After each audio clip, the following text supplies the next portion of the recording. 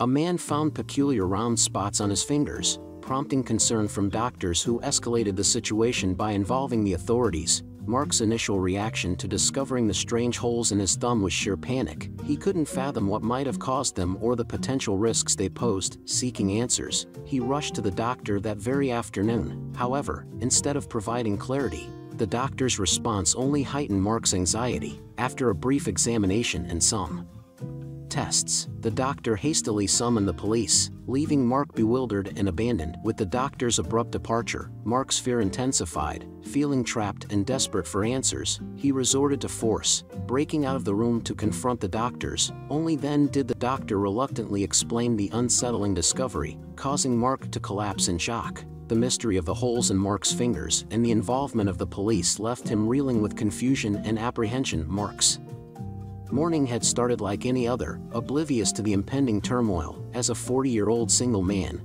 he had hopes for a promising date, though past experiences had left him wary. Despite his efforts to impress, the encounter with the woman he met online didn't unfold as expected. With doubts lingering, Mark couldn't shake the feeling that this rendezvous might end in disappointment, just like the others before it. The next morning, uncertainty clouded Mark's thoughts. Unsure of what was unfolding, he hesitated to involve anyone else, especially without understanding the situation himself. The discovery on his thumb was beyond peculiar. Initially, it throbbed with discomfort, but upon closer inspection, Mark's alarm intensified. The sight of tiny holes embedded in his skin sent shivers down his spine, igniting a wave of fear. His mind raced with possible explanations. Perhaps an insect had bitten him during the night, or worse, burrowed into his flesh. However, online research yielded no reassuring answers. The more Mark examined his thumb, the more it confounded him. These were no ordinary punctures. There was something lurking within them.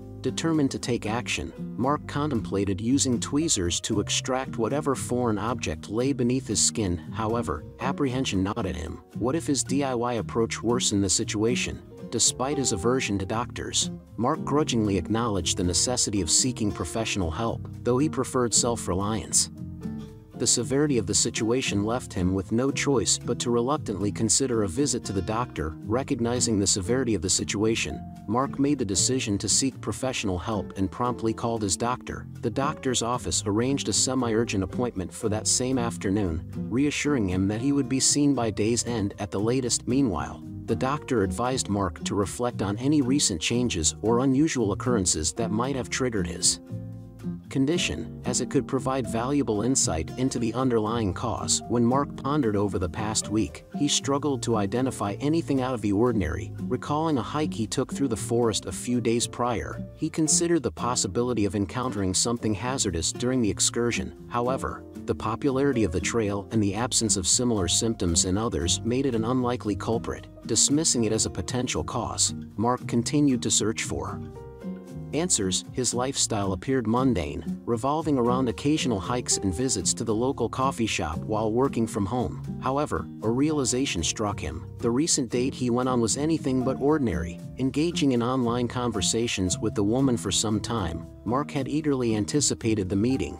hoping it would lead to a meaningful connection. However, the encounter took an unexpected and unsettling turn. Throughout the date, Mark couldn't shake the feeling that something was amiss. The woman's demeanor oscillated between disinterest and intermittent displays of engagement, leaving him perplexed. Reflecting on their interactions, Mark questioned her motives for reaching out to him in the first place, scrutinizing their past messages for clues. When Mark reflected further, doubts about the woman from the date surfaced. He couldn't shake the feeling that she harbored disdain for him, and he questioned whether she could be somehow involved in his current predicament. However, upon closer consideration, he couldn't discern any plausible connection between her and the mysterious holes in his thumb. They hadn't engaged in any physical contact, and neither had reached out to the other since their encounter. If she were responsible for his condition, wouldn't she have shown some indication of guilt or involvement by now? Mark found himself grappling with uncertainty as he prepared for his appointment. When he drove to the doctor's office, Mark's mind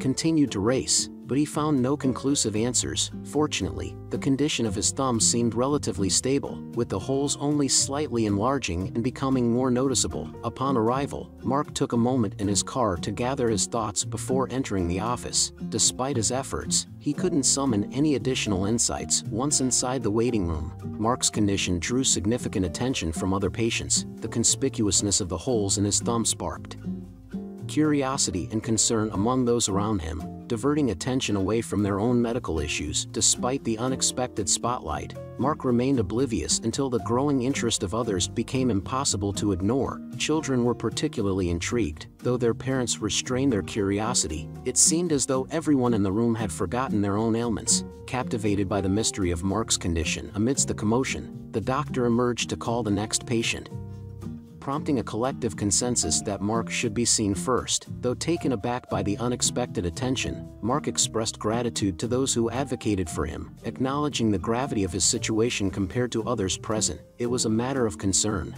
but surely he could wait. However, the doctor disagreed. Once inside the office, the doctor had the chance to properly examine Mark's thumb, and what he found shocked him. It was unlike anything he had ever seen before, and he was certain he would remember such a peculiar case. This was not the kind of thing one easily forgets. Furthermore, it wasn't even documented in his medical textbooks. He was completely perplexed, realizing that this required immediate attention. The doctor quickly made arrangements for his other patients to be seen by colleagues on call. Mark's condition demanded priority. Determined to find a solution, the doctor ordered tests for Mark. As they waited for the results, he scrutinized Mark's thumb closely. The unsettling discovery was that although Mark had initially experienced pain, his thumb was now completely numb. Even when pressed, there was no sensation. This lack of sensation was concerning, indicating a potentially serious issue. Despite his efforts, the initial test results proved disappointing. There were still more tests to consider, but they would require Mark's consent and a significant investment of time. Mark agreed to proceed with the tests, understanding the gravity of the situation. In the meantime, while awaiting results, the doctor, still at a loss, decided to share images of Mark's thumb on a medical forum in hopes of finding answers. Mark, feeling the need for a break, excused himself to the restroom. During his absence, the doctor received a private message on the forum. It held both promise and dread. Another doctor had encountered a similar condition before, and the implications were dire. If action wasn't taken swiftly, it could escalate into a significant problem for everyone involved, especially Mark. When the doctor absorbed the message, he understood the urgency of the situation. Moments later, the awaited test results arrived, marking a crucial juncture in their quest for answers. It made him feel really cold. The other physician had been correct. After Mark's doctor unexpectedly left his office, things seemed to get out of hand. Mark looked even worse when he came back from the restroom. The odd holes were growing larger and more sinister, moving toward the remainder of his hand. Though he was plagued by fear, he knew he had to locate the physician. But there was a problem. When Mark got back, the doctor was nowhere to be seen. Mark heard a disturbance behind him while he was thinking of what to do next. He was horrified to see that the door he had just been through was suddenly shut from the outside, imprisoning him. He felt a wave of panic that was heightened when the doctor said that the police had been contacted. What was taking place? He begged for answers, but no one would speak with him. His anxious questions went unanswered when the physicians and nurses got caught up in hasty chats. Mark was told to keep his cool until the police arrived, but that advice didn't really help him cope with his mounting fear. He was even more concerned after witnessing the staff's agitated response to his thumb. Why was everything so very wrong? Was he going to die soon? A plethora of ideas rushed through his head, making him feel more and more anxious. Mark became increasingly impatient as his terror turned to frustration. Why were they not telling him the truth? Desperate to get out, he kicked at the door when he had nowhere else to go. The physicians on the other side begged him to stop, but Mark was too focused on his desire to escape. After several forceful kicks, the door finally gave way, swinging open abruptly. The scene that greeted him was one of chaos and horror, with the people on the other side screaming in shock. Mark stood there, panting heavily, caught between relief and his newfound freedom and apprehension at the pandemonium he had unleashed. Though forcing the door open hadn't been easy, Mark needed answers badly. Someone needed to explain the situation, and they needed to do it right away. Mark's doctor quickly gave the order for everyone else to stay away and told Mark to stay put since he shouldn't risk getting too near to anyone at this point in his recovery. Mark could see how serious his predicament was by the look of concern on his doctor's face, but Mark remained unwavering in the face of the foreboding atmosphere. He was adamant that he wouldn't go until they gave him the information he required. 3 armed officers burst into the building before Mark's doctor could say anything. All eyes focused on Mark. The doctor gestured to Mark as terrified shouts overwhelmed his words. Mark felt dizzy with shock as all 3 cops pointed their weapons at him. What the heck's going on? When the cops were closing in on him, Mark cried out and raised his hands in surrender. His eyes were practically full of tears as he begged them to tell him the truth. Mark was told to remain back by the officers as soon as they saw how many holes had sprung up in his thumb, which now stretched almost halfway over his hand. Speaking in a more composed manner, one of the cops told Mark that they would explain everything, but that he had to be isolated right away. Mark reluctantly accepted their requirements, but he made it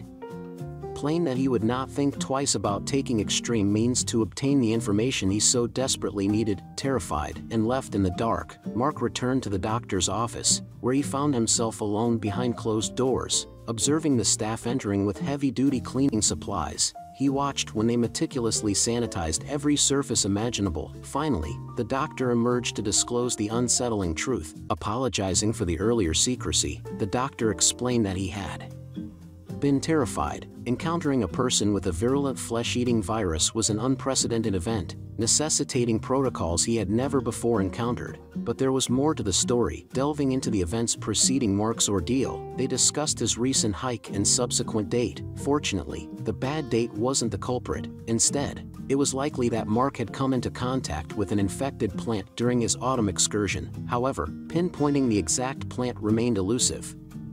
Mark recounted the details of his hike to both the police and his doctor, hoping it might provide some insight into his predicament. The uncertainty weighed heavily on Mark's mind as he pondered his treatment options. Would the hospital have the necessary medications to combat the virus, or was he destined to lose his hand to its relentless onslaught? Fortunately, the hospital possessed the required medication, but it came with a caveat: Mark would need to undergo a period of isolation. The involvement of the police added another layer of complexity to the situation. Their interest stemmed from the need to discuss Mark's hike, yet their reaction upon encountering him outside his isolation room only exacerbated the chaos. Amidst the turmoil, ensuring that no one else fell victim to the same fate became a paramount concern. Safely transported to a more equipped hospital, Mark was placed in isolation, where he received treatment for the virus ravaging his hand. Thankfully, the medication proved effective in halting the virus's progression. Within days, the tide began to turn, and the damage inflicted upon his hand started to reverse. Yet,